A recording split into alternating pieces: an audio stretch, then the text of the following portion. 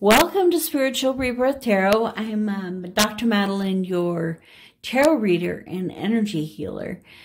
So nice to have you here, water signs, for your reading for January 31st through February 6th. And for that time, I would like to take a look at 3 cards in the spread.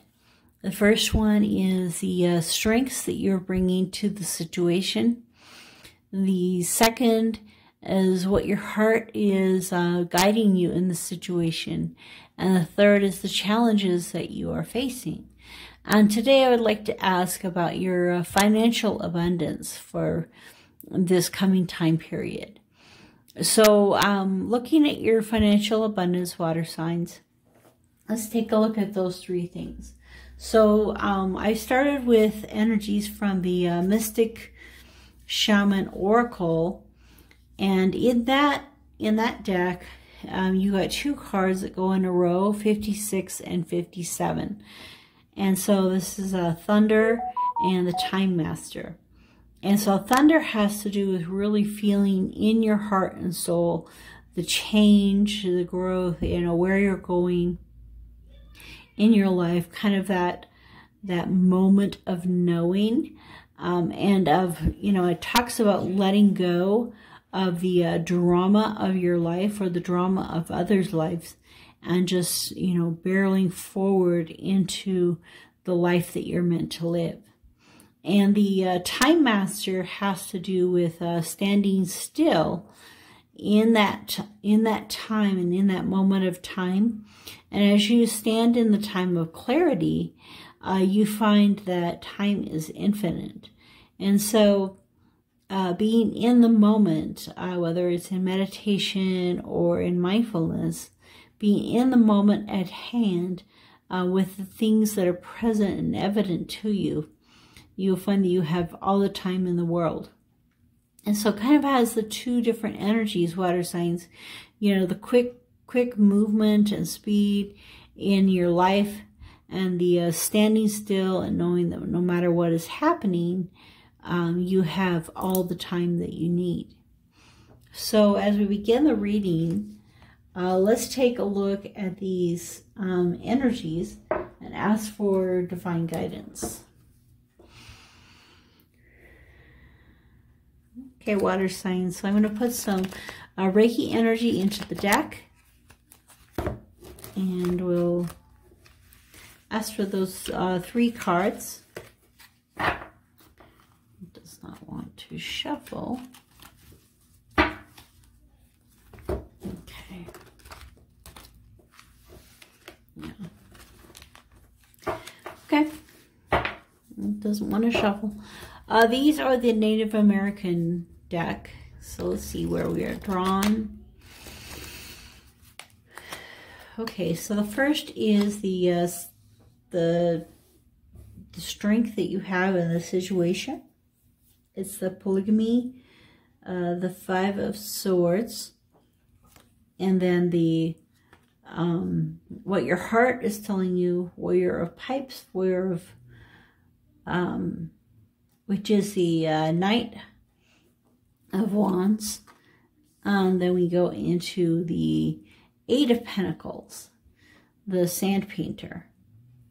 So we have, that is the challenge.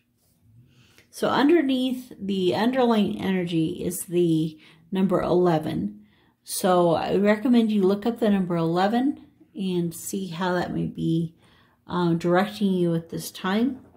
It's the Justice card. It has to do with the Libra energy of the balancing, but also of the justice in your life. So for some of you, there may be some kind of a court situation going on this week, water signs, or something to do with the court. And if that's the case, you are going to do well there. And it's going to be a good place for you to be because of this card coming up. I'm being drawn to like all these different elements. A couple different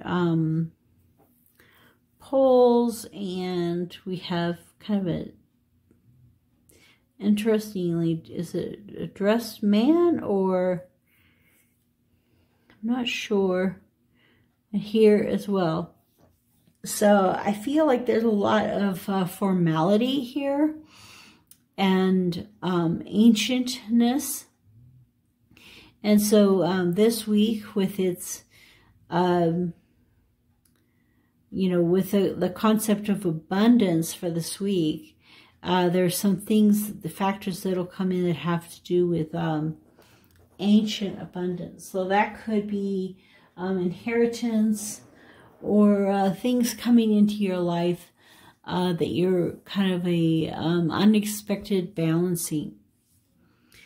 So the strength that's coming into you is accepting and being willing to accept that a lot of the problems that you're facing right now are of your own making. So the polygamy card is about a man who chooses to marry more than one wife. And in this culture, it was an okay thing to do, but you need to be aware of the fact that the wives may fight, they may be jealous, and it's a lot harder to be a man married to multiple women. So the advantage is that men have a tendency to really appreciate variety. And so certainly he'll have a lot of variety, he'll have a lot of help in the home. But the disadvantage is that he's kind of created an environment that's a lot harder to live in. And so the strength that you have coming to you right now is a willingness to accept that some of the decisions that you have made financially have put you in the situation you're in today. So if you are in a great situation, you know, the things that you have been manifesting into your life have been a good thing. On the other hand, water signs, you know, if you're, you know, if this justice thing is like filing bankruptcy or having a lot of stresses and strains in your life, you're the only one that can really take responsibility for that because you're the one that made the choices in your life. And so the heart is calling you toward more of a passionate approach to life. So the Knight of Wands can be related to physical passion, emotional passion, mental passion, and really bringing a lot of speed. You can see his speed, passion, fire element. And it's interesting that this is breaking. And it's kind of like he's having to break away from some things that have been binding him to find this passion in his life. And so even though some of the choices may have put you in a situation that you aren't quite as happy with, you know, you have your heart is saying, this is your opportunity to grab onto your passions a lot stronger and move forward with those. And so as you do that, the obstacle, the challenge is going to be your job. So the Eight of Pentacles has to do with the job, working hard, making good money at your career. So maybe that you're losing your career or your career isn't what you thought it would be.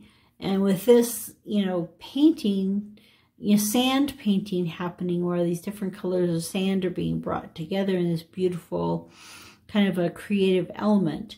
It could be that there's not enough creativity in your job because you are being called to more creativity. So there may be that, and it could be that your perception of your job is that there's not as much creativity. So he only used two colors here, the red and the black, but yet there's so many colors here that could be used. And so it could be that he or she's limiting their abilities and their creativity in their job. So one of the challenges that you have is to bring more creativity, spontaneity, and happiness into your current job, or over time to be finding a job that is more suited to your abilities. So this is a really great reading, water signs. I mean, it's really quite clear that the situation that you're in which may be a legal one, is kind of something you have caused. And the more you're willing to accept that, the more you'll be able to move forward in life with your heart, following your heart into greater passions and creativity. And as you do that, things within your job will change in this financial abundance reading. So when we take a look at the first card, polygamy, let's see, why is the card here? So I like to use, these cards I'm using are the Shadowscapes. This one is the Four of Pentacles. So the Four of Pentacles is kind of the one where the guy's holding all the pentacles on his lap and trying not to drop any of them. In this case, you know, he's sitting in this beautiful flower, still holding on for all his life, not wanting anything to fall away. And so it could be that part of the decisions you made were to not be as open as you needed to be in your life, or that maybe not, or that you didn't budget as well as you should, that you didn't hold those things in. So I kind of see this card as the minor Virgo card, the person who's able to manage things and keep things under control.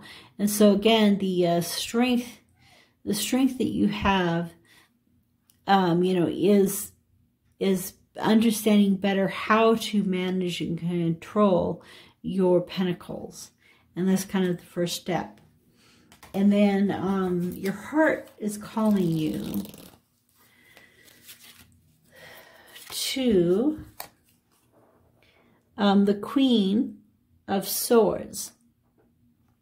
So your heart is calling you to the energy of the Queen of Swords, which is having more clarity, surety of direction in your life. I'm going to pause for a second. Okay, I had to plug in the phone. So let me look at this. Your heart. There's a lot of purple in this particular card. So I feel like it could have something to do as well with your third eye and really following your intuition and your heart, opening that up and having a clearer perspective. And she has that bird hat thing on her third eye as well. It's kind of drawing her toward listening more to her intuition. So your intuition is calling you to a balance of this moving forward in your life and standing still in time as you do that. So the third one, the challenge that you're facing in this situation of abundance is the Page of Cups. Okay, so she's a mermaid sitting on a conch shell, holding a bowl, which is kind of like steaming. She's underwater with a lot of light surrounding her. And so, you know, the thing that is maybe keeping you from where you need to go is kind of just not accepting this gift that's being offered to you. So the Page of Cups is, you know, somebody coming to you and offering this cup, you know, this cup of emotions and emotional clarity, emotional insight. And so, you know, it could be like we were talking about how your job doesn't have as much creativity as it should. And sometimes it's how we're looking at the job. You know, we're not using all of the pieces to create that creativity. So the same thing here, you know, you are not accepting all of the pieces in your life to make this job more meaningful. So it could be that the job's just as meaningful as it can be, or just as far along as you can get. Or it could be, you know, that you need to move on. or it could be that the same job can be much more fulfilling and abundant when you start bringing more creativity and love into what you're doing. So let's take a look a little bit more at the heart.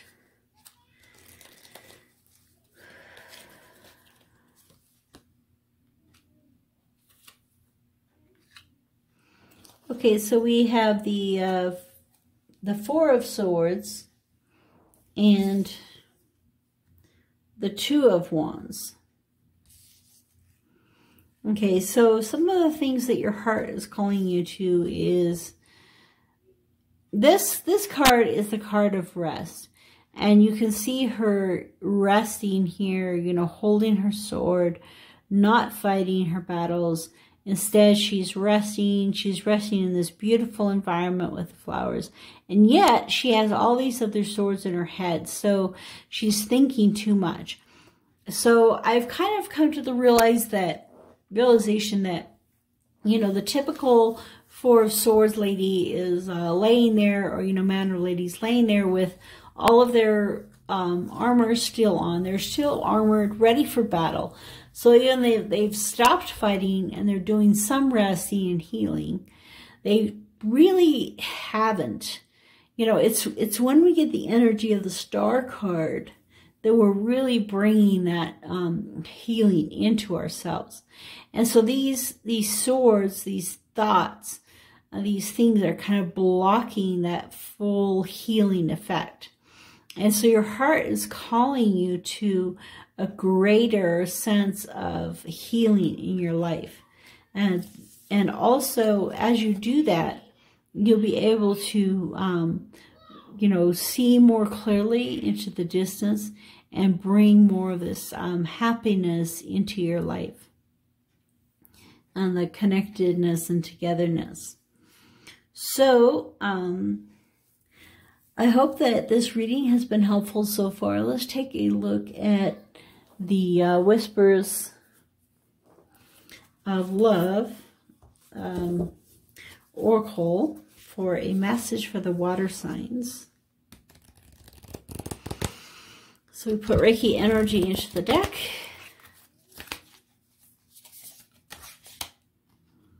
Be authentic. I swear I get the same cards constantly. The last one I got about, you know, loving deeply, and then this one being authentic. Be real and true to who you are and how you feel.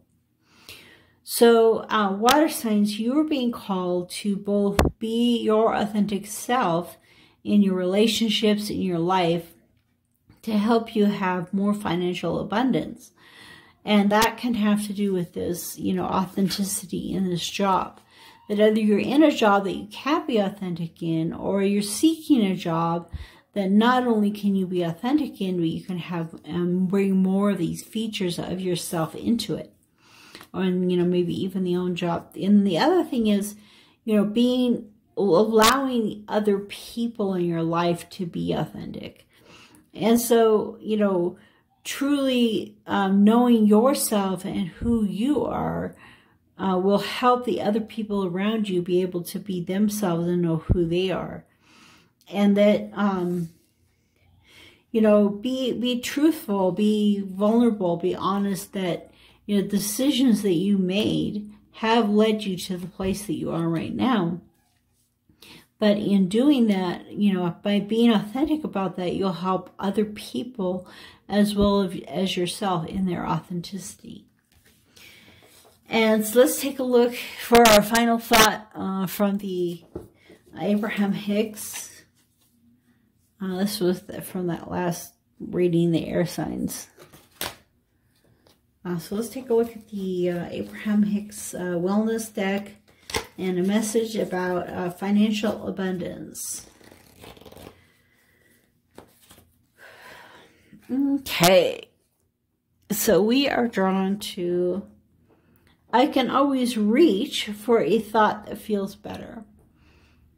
And so you can see this hand reaching toward the sun, toward the happiness. And the cloud wants to be in the way, but you can be reaching past that. Your decision to reach for a thought that feels good is a powerful decision, for it serves you in many ways. The better feeling thought reverberates within you, opening passageways to well-being that reach far beyond this one good feeling thought. So the more we practice reaching toward the good feeling thoughts, the more good feeling thoughts we'll have in our life, and the higher we'll be flying, above the clouds and the closer to the sun. And so reaching higher, reaching better. It's like Abraham Hicks says, depression is a really low level disc, as they call it, to be riding on. But one of the ones up from that are anger. And so, helping to release our depression, we might go into anger long before we actually go into joy and happiness. And so there are these different, the path that we can follow toward the happiest thought. So your abundance this week will be helped a lot by truly feeling and expressing and longing for a happier thought than you have even now. Okay, so thank you for coming to the reading, water signs, and I will see you next week.